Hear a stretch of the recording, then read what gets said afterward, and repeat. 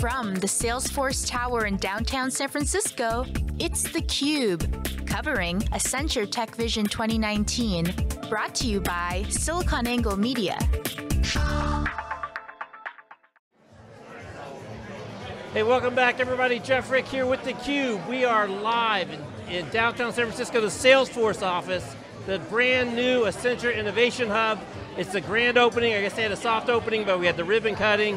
We're presenting the Accenture Technology Vision tonight 2019, and we're excited to have somebody who's not a technologist, who's very important to technology. She's Dr. Rumman Chowdhury. She's the global lead for responsible AI at Accenture. I am. Great to see you. Thank you for having me on your program. Absolutely. So I was doing some background research on you, and I love you introduce a lot of your talks about the fact that you're not a technologist. You come at this from a very, very different point of view. I do. So I am a social scientist by background. I've been working as a data scientist and in artificial intelligence for some years, but I'm not a computer scientist by trade. I come more from a stats background, which gives me a different perspective. So when I think of AI or data science, I literally think of it as information about people meant to understand trends in human behavior.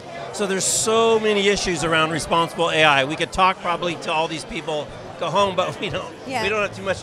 And the first one is really a lot in the news right now about, AI is simply a codification of existing biases often, right, unless you really take a very proactive stance to make sure you're not just codifying bias in software. Yep. What did you see? Absolutely. So we have to really think about two kinds of bias. There's one that comes from our data, from our models. This can mean incomplete data, poorly trained models.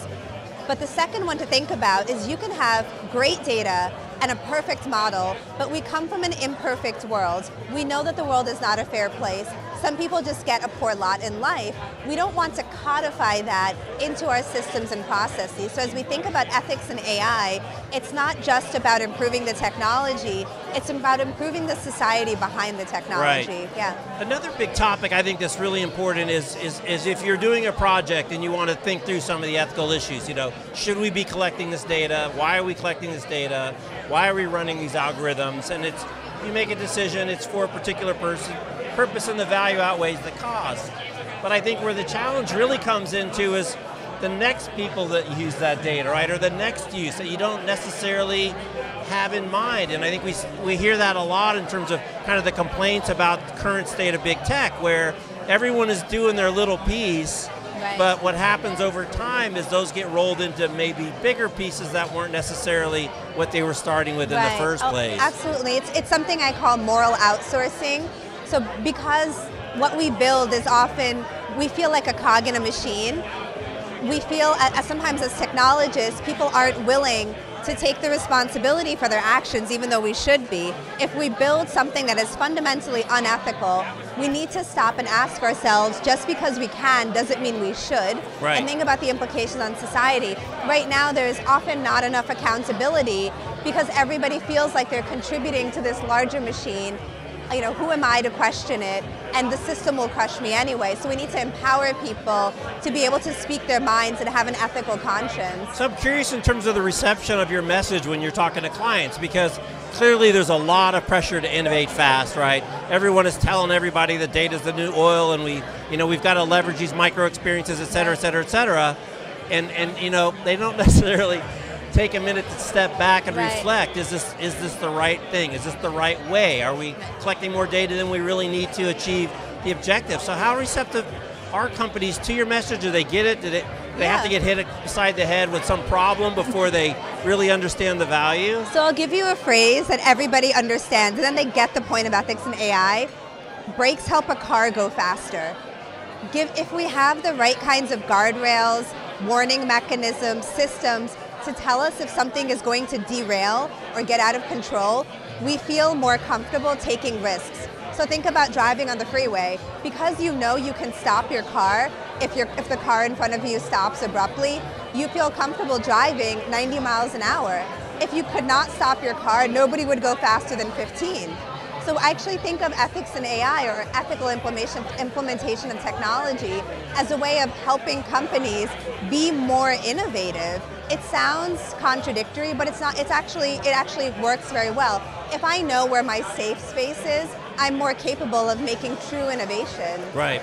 So I want to get your take on another kind of topic, which is really, kind of STEM education versus not STEM or ethics. And it's interesting, right? Huge push on STEM. It's a very, very important thing that's going on now. But as you look not that far down the road, and this event's all about looking down the future, reinventing the future, as more and more of those kind of engineering functions are taken over by the machines, it seems like where the void is really more talking about what are the implications, what are the deeper questions we should be asking, what are the ethics and the moral questions before just building a better mousetrap. Right, and so you're raising a very hot button issue in the ethics and AI space.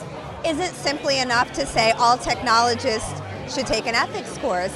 I think it is very important to have an interdisciplinary education, but no, I don't think one ethics course taken out of context in college will help you. So I think there's a few things to think about. One is that corporations need to have an ethical culture. It needs to be a good thing to be ethical, number one. Number two, we need interdisciplinary teams. Often technologists will say, and rightfully so, how was I supposed to know thing X would happen? It's something very specific to a neighborhood or a country or a socioeconomic group, and that's absolutely true. So what you should do is bring in a local community, the ACLU, some sort of a regional expert. So we do also need to move towards creating interdisciplinary teams. Right. So you brought up another really cool thing, I think, in one of your talks, FATE, fairness, accountability, transparency, and explainability, which is nobody likes black box algorithms. Yep. So, but fairness specifically is such an interesting concept. We all feel very slighted if we perceive things not to be fair. Yes. The reality is, life is not fair. A lot of things are not fair. So as people try to incorporate some of these things into the way they do business, how can they do a better job? What are some of the things they should be thinking about so they can have the FATE? Yeah.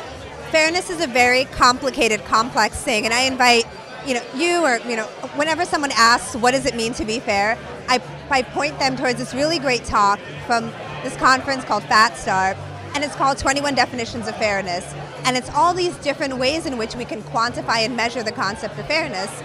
Well, at Accenture, we took that talk and some other papers and created something called the Fairness Tool. So it's a tool to help guide discussion and show solutions on algorithmic bias and fairness. Now, the way we think about it is not as a decision maker, but a decision enabler. So how can you communicate as a data scientist to a non-technical person to explain the potential flaws and problems and then take collective action? So the algorithm can help you make that decision, but it's not automating the decision for you. So what it does is it helps smooth conversation and it helps pinpoint where there might be bias or unfairness in your algorithm. Right. Well, we don't have time tonight, but another time we're gonna dig deeper into this and all the biomechanics and bioengineering and a lot of great topics that you've covered in a number of your talks. So really enjoy getting to meet you, and you do terrific work. Really enjoy it. Thank you very much. All right, thank you. She's Rumman, I'm Jeff. You're watching theCUBE. We're at the Accenture Innovation Hub in downtown San Francisco. Thanks for watching. See you next time.